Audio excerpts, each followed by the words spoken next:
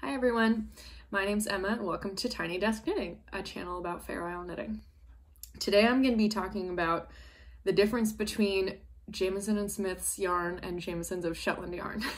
So these are the two main wool producers of Shetland jumper weight wool, and their names are really similar, so people often get confused. So I've decided to do a video about the yarns, about a little bit of the history of the companies, to explain the differences, because yeah, it's confusing, especially for new Fair Isle knitters. They're like, Jamieson's, Jamieson, what's the difference?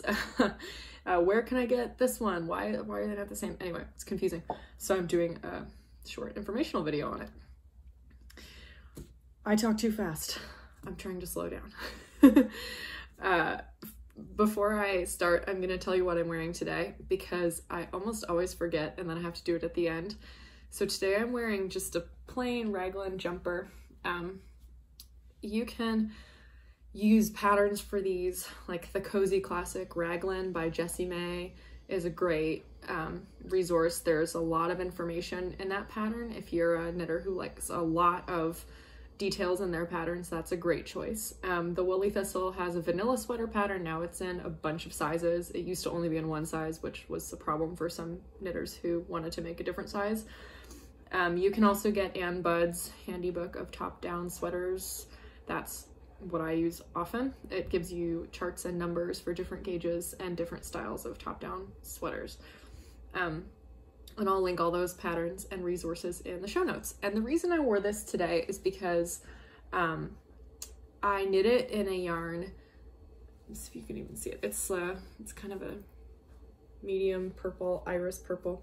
I think it's called Wild Iris, the color. It's from a company called Beaver Slide Dry Goods in, I think it's in Colorado. Maybe it's in Montana. I should know that. I think it's in Montana. All right, I'll link it in the show notes. It's a family-owned company that has, they make mule spun yarn, and this is the closest non-Shetland wool I've used that feels like it's spun in the same way as Jamieson's of Shetland wool. This yarn is 80% wool, and I think it's merino. It's very soft, and 20% mohair, so it's nice and strong. It's 2-ply. It's not super expensive. It's like, I don't know, $16.95 for a 100-gram skein, which is less expensive than Shetland wool if you're buying it in the same amounts. And it's a family-owned company, so I recommend checking it out. I learned about it from the book Slow Knitting, which is a great resource. Again, all of these things are linked in the show notes. So I'm just gonna launch into the discussion of the two different yarns. I've got one ball here of Jamieson and Smith 2-ply jumper weight. So this says Shetland wool from the Shetland Islands, and there's some information about it. There's the shade. This is shade 203 light gray.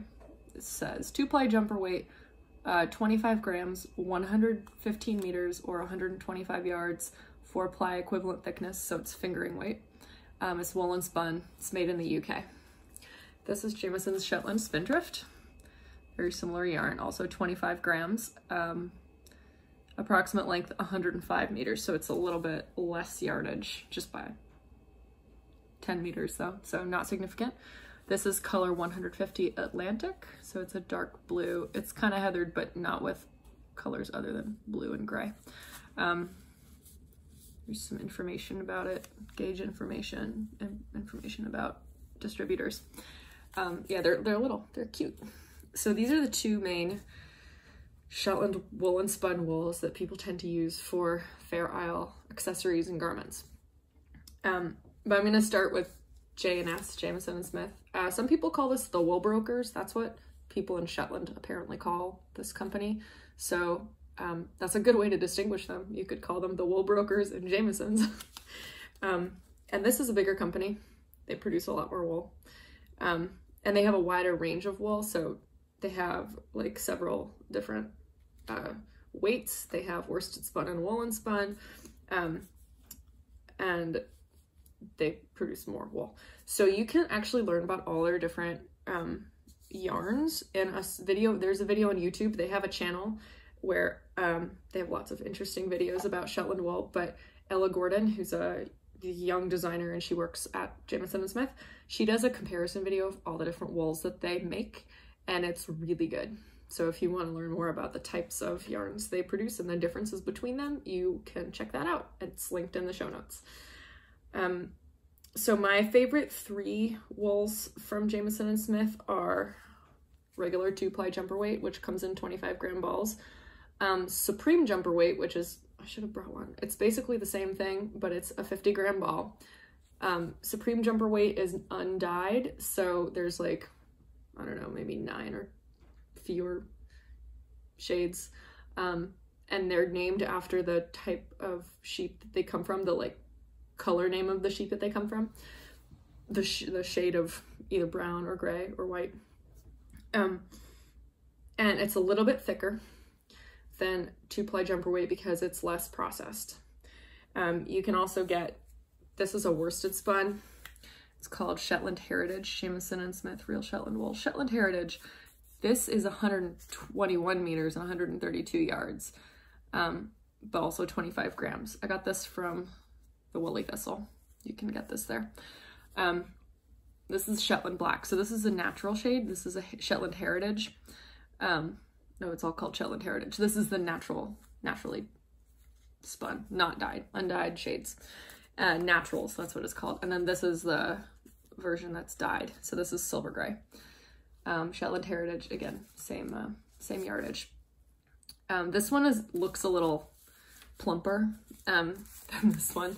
This is like very thin and the band almost falls off, but they're the same. If you're using them together, this one's dyed, this one's not, but they're the same. You can also buy Jamieson and Smith yarn in a cone.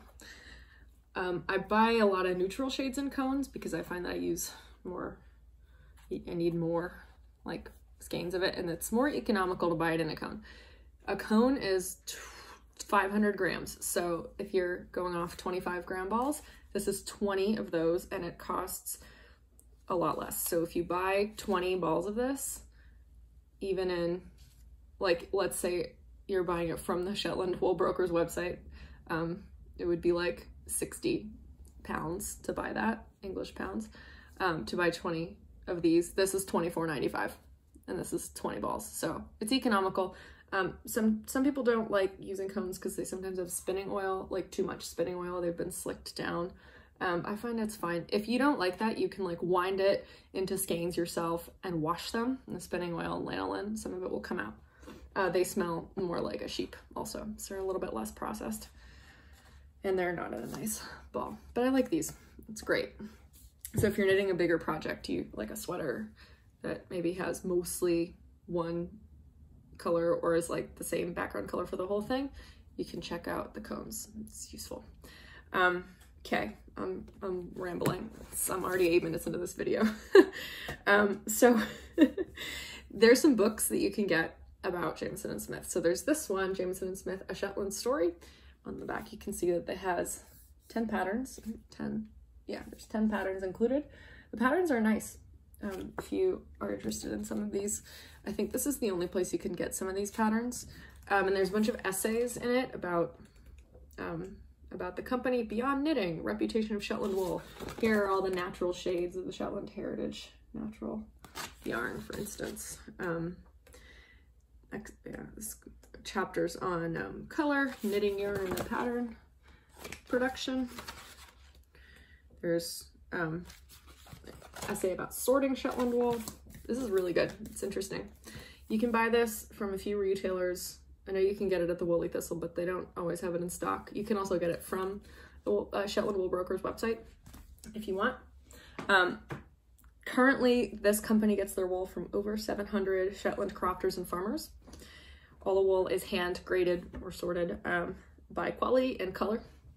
And this is great. The wool is incredibly consistent, even across dye lots, I found. The company was founded in the 30s by the Smith family from Scalloway. And I have a map of Shetland here, and that is Scalloway. So it's right, it's where that star is. It's kind of hard to see. There we go. There's Scalloway.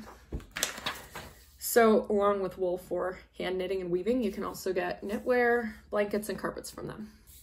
I finally made notes so that I wouldn't ramble so much, and I'm still rambling. So that's just me, apparently. It's also family, Jamieson's, sorry. Jamieson's of Shetland. Shetland Spindrift. This company is also family owned. They've been around for 5 generations. They were founded in the 1890s by Robert Jamieson of Sandnes, which is this dot here, star there. So not too far. This is Lerwick, which is the capital. So they have companies that both have shops in Lerwick. They, like Jamieson and Smith, are dedicated to the survival and promotion of Shetland wool. And this company had sort of this idea that they would create like real 100% Shetland wool spun in Shetland, not just blends of Shetland wool, which is what was often sold in the early 20th century, because people thought that Shetland wool was not strong enough to be spun by itself. They blended it with other wools. And so the company was founded in the 1890s in Sandnes, and Robert Jamieson started buying and exchanging wool from local crofters or farmers, people who raise sheep, and then he sold the items as the demand for Shetland hosiery and then Fair Isle pieces increased. So this is like late 19th century, and then the boom of Fair Isle started in the early 20th century, like around the 1920s, when HRH Edward VII, the one who abdicated, he wore a Fair Isle jumper on the golf course. He's holding a dog. It's really cute dog. My mom has a dog, a little terrier, like a Scottish terrier, that looks exactly like the dog he's holding. So I love that. Although his is probably better behaved. My mom's dog would never let anyone hold him in a picture. Well, sometimes he does, but he doesn't look very happy. He's really cute. His name's Hobbs. So you can learn all about this history in this book called The Vintage Shetland Project, which is by Susan Crawford. It is amazing. So this has a bunch of patterns, like 25, maybe more patterns. You can see the patterns here. There's a whole lookbook of the patterns. She went to the Shetland Museum and she designed patterns based on pieces that were in the museum. So you can see. I don't know if I would ever knit like any of them to pattern because I don't love the puff sleeves, but I definitely love using this book as a resource, and it's also really interesting historical resource. There's a bunch of essays in the front where she shows like vintage stuff. There's originals. This one, she has the pattern for that in here. She's recreated it. She's it's really cool. Her husband is a programmer, and so he like made this computer program where she can program in the like stitch counts for each color per row, and then it generates a chart. It's very cool. Pattern appropriation. There's International Wool Secretariat, Ethel Henry, Innovator and Rule Breaker, The Story of Rayon. People used to knit with rayon a lot. All that. Oh, there's the picture. So there he is, Edward VII. And there's his little dog. That dog is a lot smaller than Hobbs. Hobbs is much bigger than that, but they look similar. Anyway, so this was it was like a golfing trend. He made it into a golfing trend. So that's the Vintage Shetland Project. You can get this probably from a number of retailers. I got mine from the Woolly Thistle, where I get most of my stuff, Shetland wool. Yeah, so in the 1950s, Jamieson's opened up a shop in Lerwick, which again is the capital. In the 70s and 80s, they managed to start producing 100% Shetland wool spun on Shetland rather than blends. Their mill opened in 1981 in Sandnes, which is where it was founded. They kept up with machine knitting technology, which was significant at the time, so that they could produce Fair Isle patterns through computer technology, which is something that's still done. And there are a few companies in Shetland, which you can learn about through publications, Shetland Wool Week annuals, Shetland Wool Adventures Journal, that kind of, those kinds of publications. You can learn about these companies that make machine-made Shetland, like traditional Shetland pieces, which are very cool. And obviously, machines are used for everything now, but hand knitting has obviously declined as women have less to do generally with the advent of women working outside the home in the 20th century, and also just machines doing helping with domestic work. So knitting is not something that is done as much as it was. There's also some historical thing in Shetland called the truck system, which is where women would knit and then they would barter the things that they had knit for like food and stuff, and they weren't paid very well. So that was kind of not a great system. And it's a good thing that it doesn't exist anymore. So yeah. Jamieson's also now makes woven cloth and blankets, since there's demand for that, which is cool. So both companies have branched out into like, and they also make knitwear, like sweaters. They have machines that make sweaters, and other things, I think, like maybe Fair Isle designs. You can read all about the mill and the original machinery that they use in this book, which is the Shetland Wool Adventures Journal, Volume 1. You'll learn things like they operate the only spinning mill on Shetland, and you'll learn about their processes from fleece breaking, cleaning, dyeing, color blending, spinning, etc. Carding machines especially are older. They chose to keep them because updating them would have required more specialized workers to fix them, and they can fix their own machines as they are because they're a lot less complicated. There's no computer technology, etc. So they prefer to repair and revitalize. I don't know if you can do that. Their old machines, like they clean them regularly, they make sure they still work so that they can continue to operate them. So yeah, I think that's it. Oh, here's another pattern book you can get from Jamieson and Smith. It's called Knit Real Shetland. This is just designs, there's no information, but it is 15 knitting projects in real Shetland wool. So there's a little bit of an introduction by Kate Davies, she's great. She's a Scottish and lives in Scotland, designer, knitter.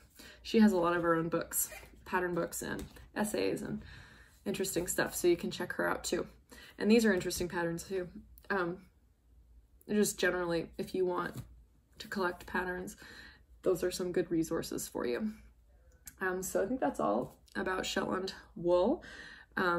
Thanks for watching, and you can tune back in to my other videos.